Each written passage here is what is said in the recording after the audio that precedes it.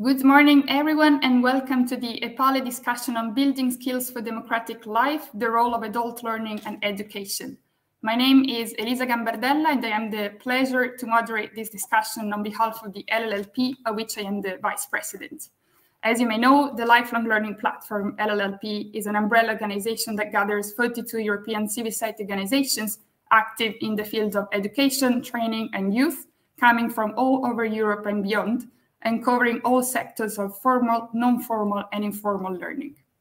As you know, this is an introductory debate through which we aim at triggering further reflections and discussions among the online audience, who has the opportunity to continue debating this important topic all day long on the website of EPALE, so don't miss the chance to do that. To help us identify key points in this discussion on the role of adult learning for building skills for democratic life, I'm very pleased to have along with me two experts with different perspectives on it.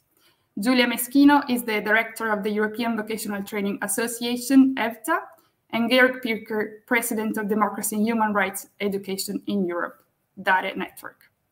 Before giving them the floor, let me briefly introduce this topic, sharing the view of the LLP and hopefully spurring some reflections already for our guests.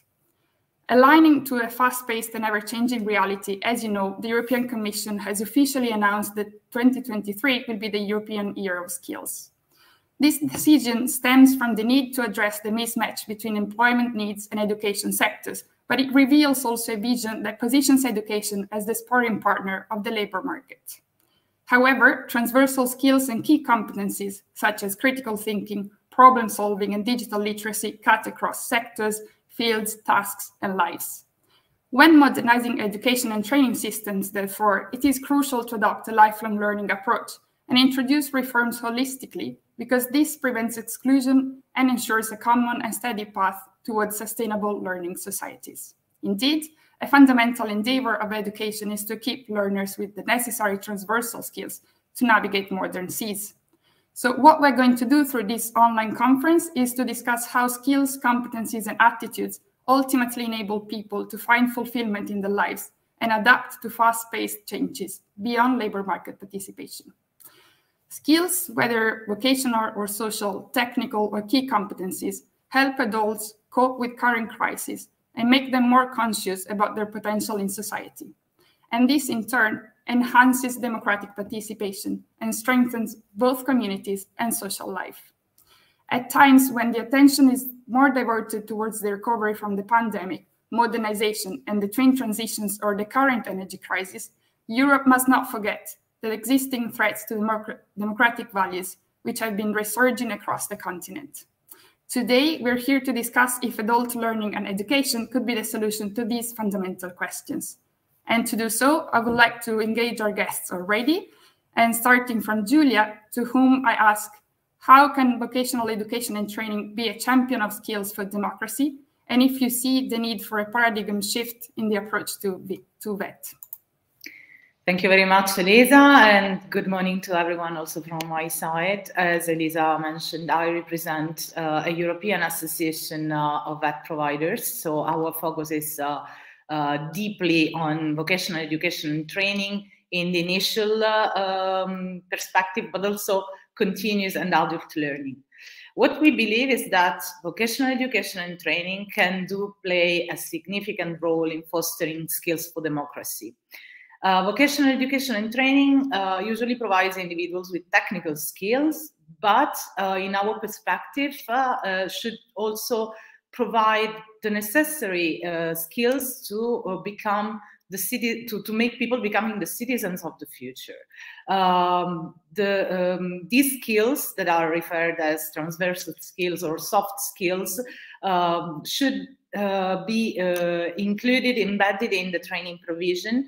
And as VET Providers Association, we think that this is actually one of the aspects that can make vocational training provision of a certain quality. So it should, this concept of providing soft skills in order to succeed in life should be also embedded in the current concept of vocational excellence that has been developed in the last years by the European institutions.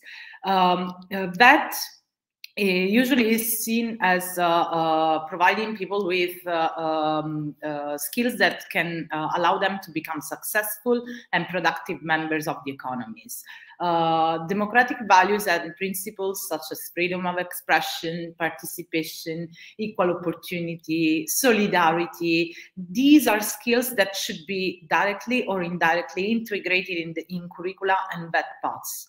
Actually, yesterday I was exchanging some words with a representative of the European Economic and Social Committee, and we were talking about this issue of increasing participation in democratic life and how that can support this. And the interesting feedback that I got from from this representative is that usually skills like civic participation, democratic skills, these are more taught in university context. It's more a prerogative of higher education. In that curricula, we focus much more on technical skills. This itself creates a sort of a discrimination, which we should not promote as such. We should organize our training delivery in a way that people undergoing vocational training are also equipped with those skills that can improve their life conditions, but also can improve their social conditions. I want to stress the importance of some kind of skills, like, for example, critical thinking, problem solving, teamwork skills. These are essential for a thriving democracy beyond professional development. And in order to give you some practical examples, because I think that sometimes words are just words, and providing practical examples can really make the difference. I would like to mention one of the initiatives that EVTA has been involved in. It's actually a project funded by the Erasmus Plus program, and it's called NERVET. You will be provided with a link to this project.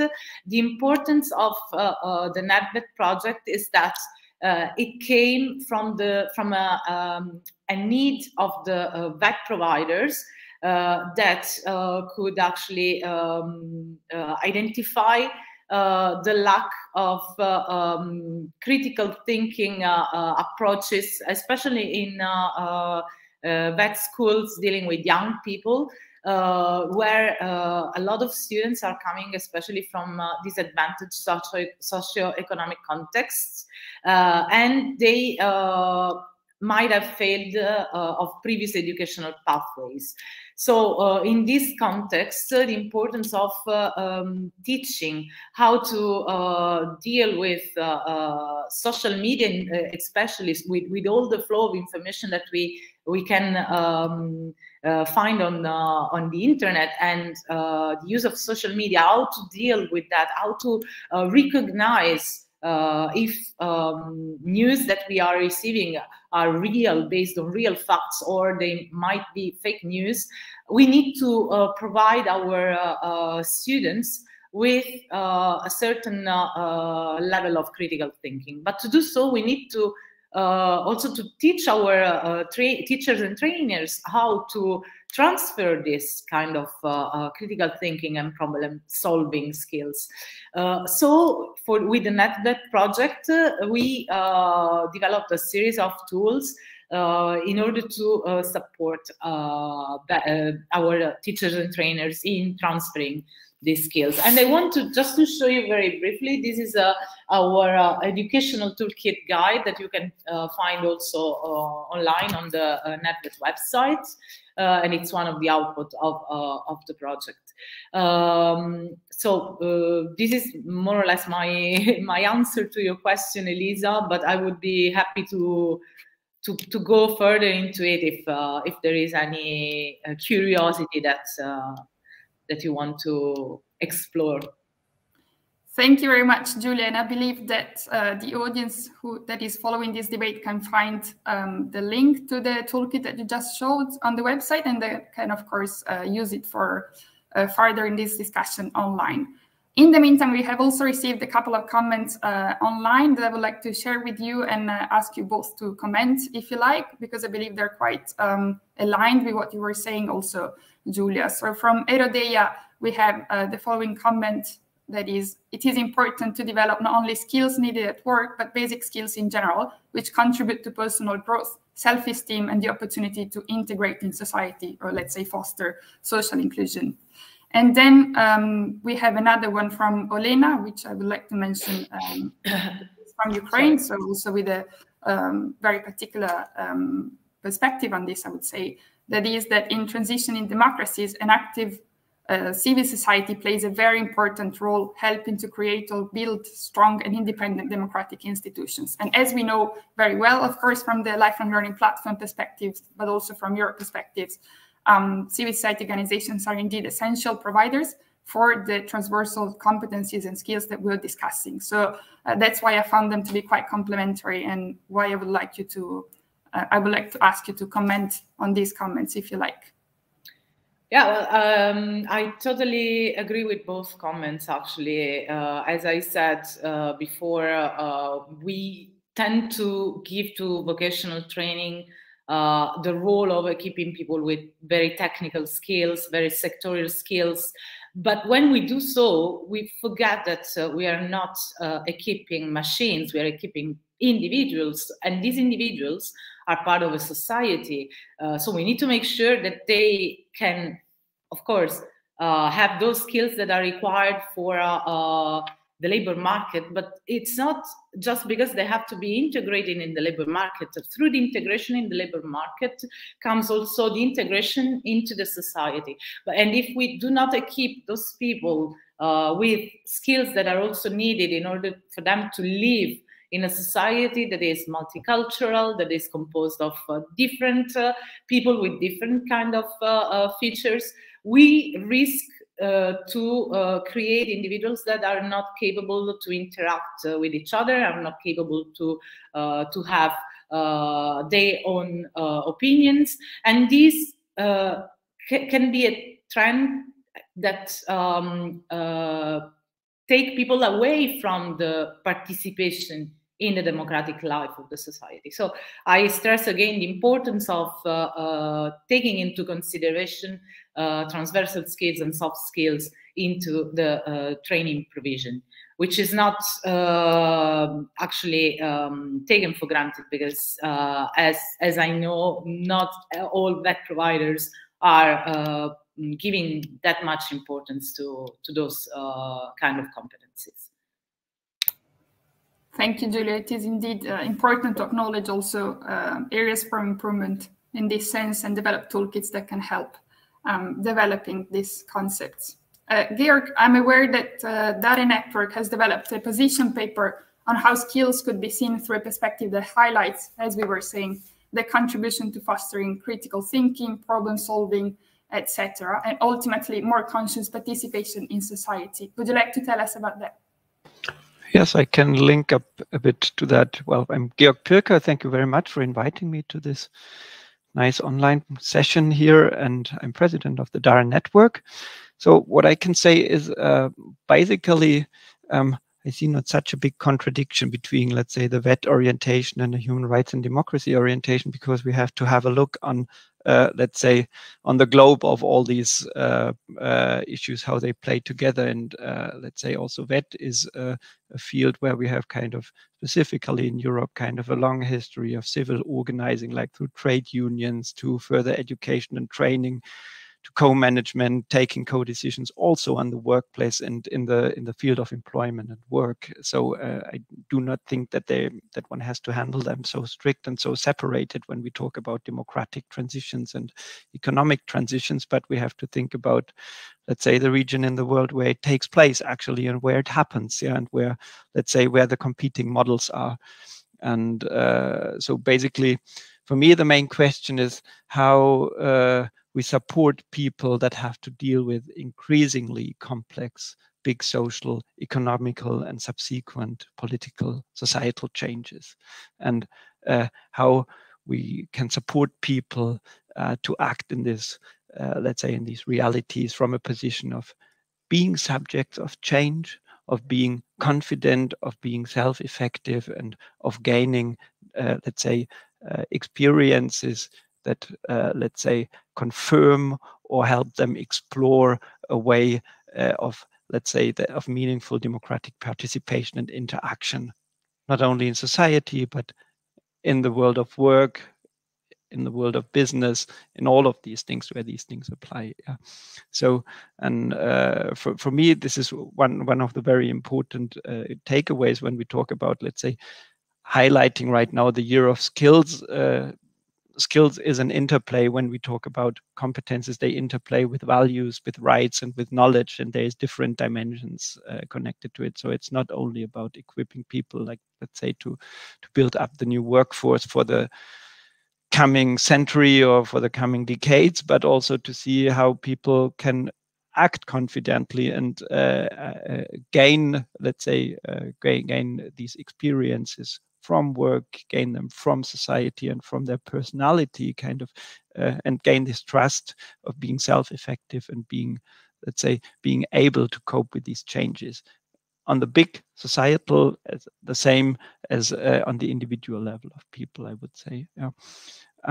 So for me, it's very helpful to understand that when we talk about upskilling, or when we talk about kind of the skills needed to master the economic transition, or to master, let's say, the related transitions with digitalization, with sustainability, with climate change, all these things, that we are also talking about, that we are actually working in a topic which is also predefined by the European Pillar of Social Rights. Yeah, even if it's very vague and it's not kind of really kind of binding, at least kind of it gives kind of an idea where things can go and where things where things apply to certain rights or adhere to certain spheres of rights. And this is topics which I think cannot be seen isolated, but that fit together and that have an interplay. And from an educational perspective, from the VET field or from the human rights education and democracy learning field, I would say it's about fostering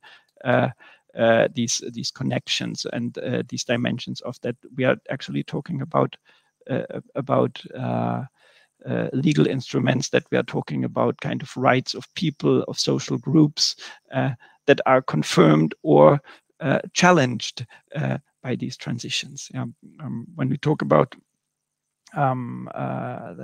this topic of how people can, let's say, can equip themselves or can be supported through educational context, for me very helpful is to think about these frames of the OECD transformative competences, where it's about creating new value, which means, of course, people have to find innovation, or we will have to find innovation and innovative solutions, being the core of inclusive and sustainable development. On the other hand, we see kind of that people have to, people, but not only people, social groups, we in Europe, we have to reconcile tensions and dilemmas, potentially competing, potentially being contradictory, or also potentially facing incompatible goals. So will we go only, let's say, for mastering digital transformation, like from a perspective of that we have to compete worldwide on AE mastering, or do we have are there other topics which have to balance our approaches to it? Yeah. And all this also comes again, like in line with this third transformative competences defined by the OECD, which is like taking a responsibility for it individually, but also socially, yeah, and considering the effects of our actions and the eventual outcomes of possible actions, which for me are deeply democratic questions, are deeply social questions, but also are deeply value and rights-based questions. And I think one of the comments, I think it was Olena who mentioned like this transitioning democracies where an active civil society plays a very important role. I think this is exactly this topic where we have to think of, and where we have to be aware of that kind of, we have to understand the European model of how democracy is organized in the different member states of Europe and even within the European Union is also in a transitioning phase. Yeah, it's not an end model, but it's a model which has to answer or has to find new answers to upcoming challenges that are posed by these, let's say, big social, economical, and subsequent political, societal transformations. Yeah, and potentially the big difficulty is that we see it goes beyond. It goes far beyond the, let's say, the capacity also of our politicians, yeah, to deal with these transformations from a perspective of being capable to master it. But there's also a bit of diving into a fog, in a fog of where a lot of things become unconscious and where people need to adjust a compass. Adequately. Which is indeed why I would say, if I may, we need lifelong learning and adult learning, right? So to help the transition and to make sure that it's a continuous progress in the democratic foundations of our societies. Thank you very much, Georg. Giulia, would you like to comment on that or to add? No, I just want to. Sorry, Elisa. I just want to say that I totally agree with Georg, and that we have all the frameworks that we can use in order to foster these transformation skills. Let's think about the life comp. It's there. It mentions a list of competencies that are required to improve people's life. Let's find a way to embed this competency in the vocational training provision. I'm talking about that perspective because it's the perspective that I represent. And I understand that the differences in the systems in Europe might also be an obstacle in order to ensure an harmonization of this provision in all the European countries. But let's try to do our best in order to foster member states to make it as a part of the education system, but in particular of the vocational education system, because so far very few providers are taking this into account. And again, I go back to the practice that I was talking before. It was really coming from a need that was assessed in the vet schools that participated in the partnership of the project. So they already see the need for this provision. Let's find a way to make it a systematic part of the training offer. And also, like you said, Giulia, let's keep advocating and find a way to ensure policy coherence also across the legislative and policy frameworks at the European level. Georg mentioned, for instance, the European Pillar of Social Rights as an important reference. Another one that we mentioned before is, of course, this opportunity that is offered by the European Year of Skills to further this advocacy and vision for transversal skills as the key and basic ones to be fostered and developed along with labor market related ones, but not after them. So I would like to ask you, Giulia, along with what you also just said, how do you think that we could mainstream this understanding of transversal competencies during the European Year of Skills, and how do you think that we as education providers can engage with that? And Georg, of course, if you want to come in afterwards, you're welcome to do that. I think we should act all together. I mean, we are all part of the lifelong learning platform, which is the most important platform for advocating in the field of education, training, youth.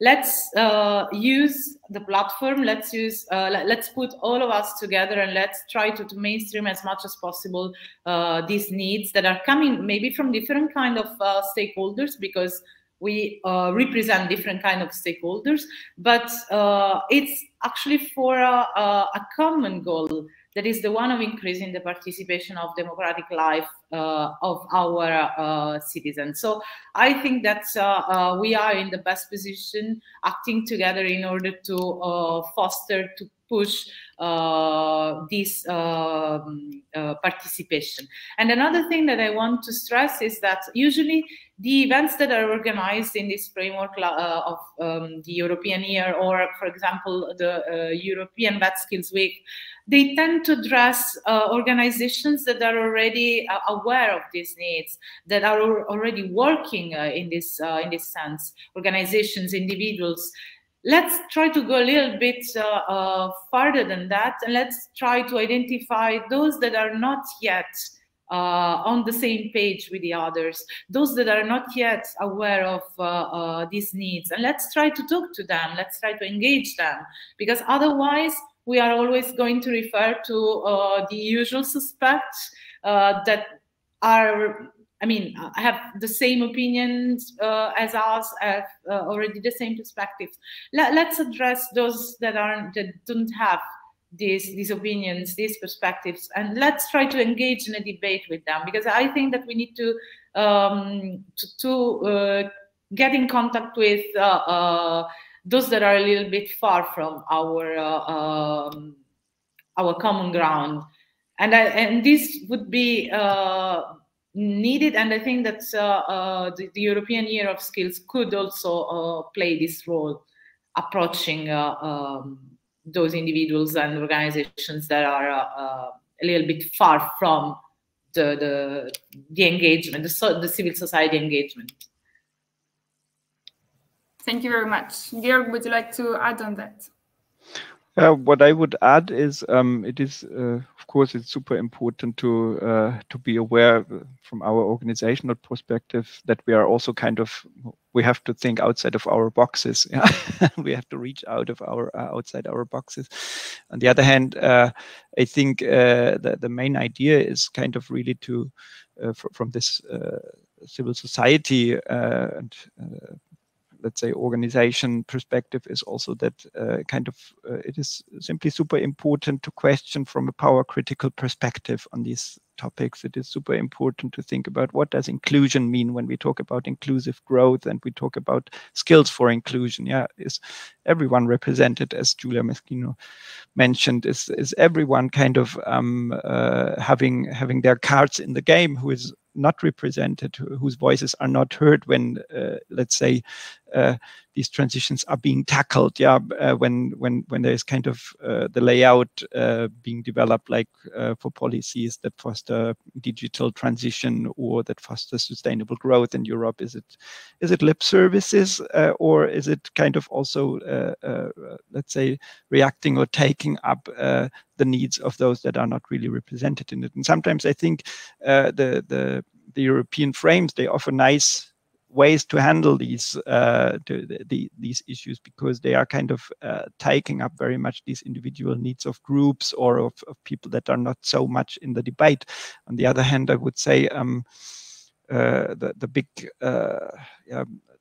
topic to master is also to say how to advocate for that from an educational perspective that includes all these different fields, from youth up to higher education, and that and here the lifelong learning platform indeed is, I think, the right organization also to raise that voice, I would say. Thanks, Georg. Both you and Giulia mentioned the importance of having a diverse representation of stakeholders, if we can put it like that, in these discussions, including the European Year of Skills. And I would like to refer to a comment that we received online that I think is related to this, from Linda, who says, we know that social skills are an essential part of life and also work, but employers invest in professional knowledge because social skills can transfer from one company to another. So the question is, should employers be involved in improving the social skills of their employees? And I ask it to both of you. Yeah, I can just jump in. Definitely, yes. On the other hand, I would say social skills are not only basic skills, but probably it's also the super skills to have. Yeah. Otherwise, you have to be short in the online comment, but surely we can elaborate further. Definitely, I think it is a super important topic. And if one looks at all these different competencies frames developed, if it's DIC-Comp, if it's Entre-Comp, if it's Life-Comp, if it's kind of the transformative competencies, or the Council of Europe reference frameworks on competences for democratic culture, they all highlight especially these skills because they offer the interplay of the different of the different dimensions, and it's not so much the technical ones, but it's the ones that where people kind of have more or less the foundations for their personal growth, for their self-efficacy, for their for gaining trust in their capacities, or for taking action and taking responsibility and critical responsibility, I would say. And this is, of course, definitely important. But I would say it's not only employers who have to offer that to their employees, but it's simply in a democracy, these skills are essential for participation and for meaningful interaction of citizens. So one probably should ask a bit away from is it only the skills that are the entry card for being engaged in the democratic life of European Union, or is it being the citizens, being the humans living in Europe as the entry card, and then ask only at the second dimension, okay, but what does that mean about skills, and what does that mean about, let's say, communication of skills gaps and shortcomings and all these things that are kind of communicated from a level of political economical analysis, in spite of having a demographic situation where in a few years we will not talk about skills mismatches, but simply on a big workforce mismatch, because we have... Hold on, because I do want to ask you about the digital transition and the competencies it will bring about. But first I would like to hear from Giulia. I saw you were nodding while Georg was speaking. Would you like to complement what he said? Well, I think Georg expressed the position which I totally share, quite right. I mean, I see social competencies as a duty of the society. It's not only the employers, as Georg already said, but it's really every part of our civil societies. They have to engage in making sure that these social skills are developed, and this is beneficial to everyone. Employers, I can understand the perspective of employers, though I don't share it at all. They are probably focusing more on the productive side of their workers, and that's why they invest much more in upskilling, reskilling, especially in this very fast speed evolution society we live, with technology changing every day. But those that are investing in social aspects, social interrelations among their workers, they are those that are actually taking the most of it, also in terms of productivity. And I'm thinking about some examples we have in Italy of very important employers that have decided to create environments for their workers that are also based on social values. They are also sharing the benefits, the profits of their companies with their employers. I heard some of them. I'm pretty sure that there are examples like that in all European countries. We should take those examples into account and try to diffuse them as much as possible, because I think that this is the key also to get employers more engaged in this context, and making them an active players also in this improving of social competencies. Thank you very much, Giulia. And like I mentioned, Georg, I do want to ask you about the digital transition, because I know that DARE Network has worked extensively on the topics and concepts of digital citizenship and digital participation. So I would like to ask you to share with our audience how, from your point of view, the digital transition and the skills and competencies it brings about, of course, can be a hub for democracy. Yeah, it's a big question whether they can be the hub for democracy or a hub for democracy. I would say definitely they are, since digital transition happens anyway. Yeah, all our lives are already kind of shaped post-digitally, co-shaped by digital environments, socially, politically, but also in the dimension of work and employment, of course, yeah, because everyone from us is connected, is working on offline, has, let's say, different enhancements in the body sphere from having like trackers using whatever. Yeah, so I think there's a lot of things related to it.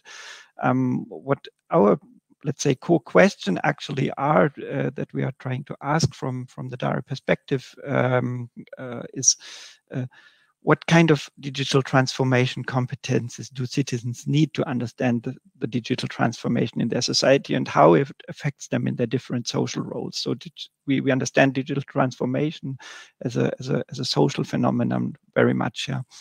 And the second big question is how fundamental rights and ethical foundations are related to these transformations. Where do they shift their nature? What weakens them, and what kind of development strengthens their enforcement? Yeah, we have seen a lot of European initiatives with a GDPR, which affects more, let's say, the individual sphere, but also with the Digital Services Act and with the bigger regulations that show us that kind of the European Union plays a quite important role on that topic because it cannot be regulated on the national sphere because the Pandora is the boxes are it's all out of Pandora's box, so to say. Yeah, and but we have to understand it as the transformation also as a chance, which has kind of negative and positive technical opportunities, and it's up to us as citizens to decide where we want to steer it. And it's quite important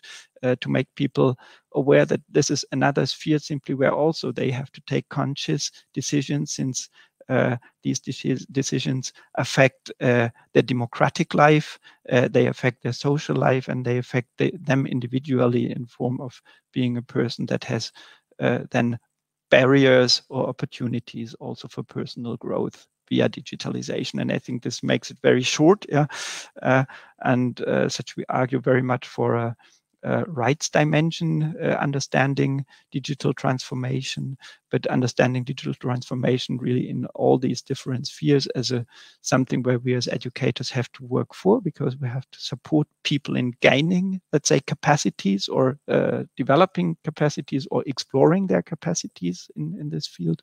On the other hand, we have to use the digital means as the transformation instruments. Yeah, it's nothing you can do only in theory, but you have to understand practically what it means if you choose that platform or that platform, this instrument or that instrument. Yeah, and by really kind of bringing it down to that very basic and fundamental decisions, where I'm pro, where I'm against, where do I offer, let's say, my privacy, what do I gain from it or not? Yeah, people can actually take very, very conscious and very confident decisions. Yeah, so it's not such a big dragon that just sails around and no one knows how to time it. But on the other hand, it deals a lot with responsibility you can take individually, but also where we need regulation, because it is for the individuum. It's kind of also I would say sometimes a bit too much. So it's good that there are rules, and these rules, and within these rules, there is also kind of, I think, good ways also for economical development, and that kind of provide also a democratic or European way of how to master digitalization, I would say. Thank you very much, Georg, for this intervention as well as the previous ones. Thanks a lot to Giulia as well for her contribution to this important discussion. Thanks to EPALE for offering a platform to do that. And thanks to the audience who has been following us so far and who I warmly invite to continue engaging in the online discussion, continuing until 4 p.m. today on the website of EPALE. To do so, let me also share a final comment from the online sphere, which is a bit provocative, but maybe good indeed for spurring a bit of a discussion online as well. And the comment is the following, you see it there. Don't we need to speak more about responsibilities in the democratic society, developing a responsible citizens of Europe? We need to develop balance of rights and responsibilities. So I would like to thank Ilse as well as all the others who commented so far, and really invite you all to continue discussing this fundamental topic online. Thank you very much, and have a nice continuation of your day. Thank you. Thank you very much.